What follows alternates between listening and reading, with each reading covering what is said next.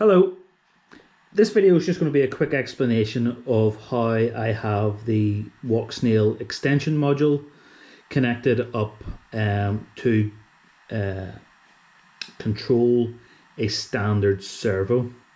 So if you look at the camera on the front of my car,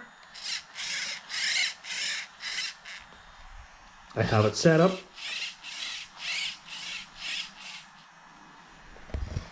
to work head tracking from the goggles. So it's just a standard 9-gram servo connected to an express ELRS PWM receiver, and the servo was connected in this case in channel 4. And with the goggles extension module, using the output on the left hand side of the module connected to the trainer port of a radio and set up in OpenTX, you can control the servo. And if I had another servo there, say for tilt, then tilting the goggles up and down would also move that. So what it means then is you don't need to go out and buy an expensive GM3 gimbal if you just want simple pan and tilt. You can use a 3-pound servo or 2 of them with your camera mounted on it and do pan and tilt. Okay, so how exactly did I set this up? Well, if we look at the module first, we have it powered up using the Y lead that comes with the extension module, and I have the cable, the 3.5mm jack cable also connected in. The 4-pole end of the cable goes into the module, and the 5-pole end of the cable goes into the goggles. Once you have it all powered up, then inside the goggles, in the device area of the menu, you will see an option for head tracking, and it becomes available. For this setup, we need to set it to PPM mode rather than PTZ. PTZ mode in the options is effectively so the gimbal is connected directly to the VTX. That's not what we're doing. We're using kind of old school PPM. So we set the module in the menu to PPM, and with PPM head tracking, you're able then to set up what channels the signal is being sent to. In the goggles there, I have it set to channel 7, 8, which basically means on the radio we need to find trainer port channel 7 for panning, and if I had another servo on there, trainer port 8 would be used for tilt. So in the radio then, we connect the head tracking cable, which is a 2-pole cable. Actually, it's a cable that came with my Cobra X goggles. It connects from the side of the module. It's just a 2-pole all along and into the trainer port of your radio. In your radio, go to your model, and what you want to do is scroll and set trainer mode to master jack. Then scroll along to your inputs.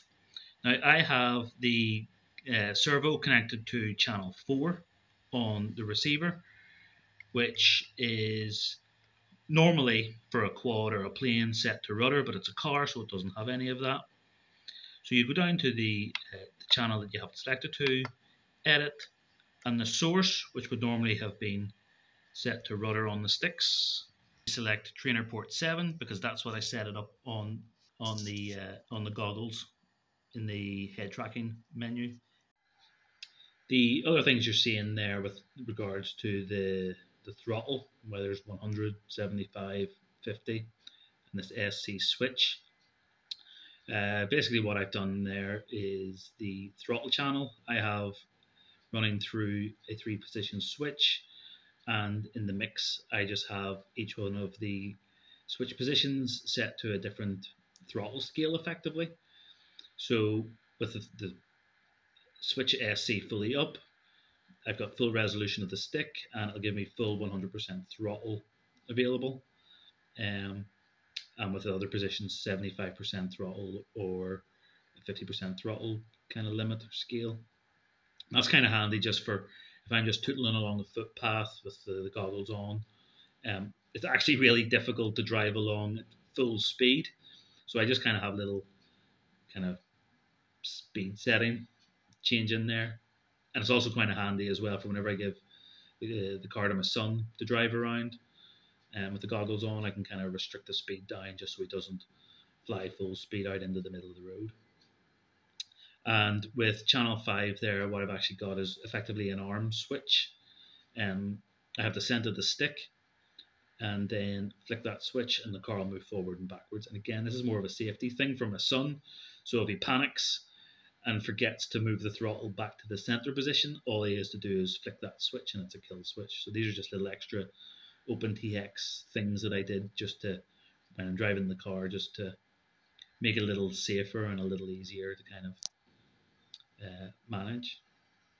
So yeah, that's just a quick overview then of how the head tracking coming out of the Walksnail module, set up in PPM mode, and I have it set coming out channel 7 and 8, how it connects to the servo that's connected to the PWM receiver, and how that PWM receiver gets its input from the goggles.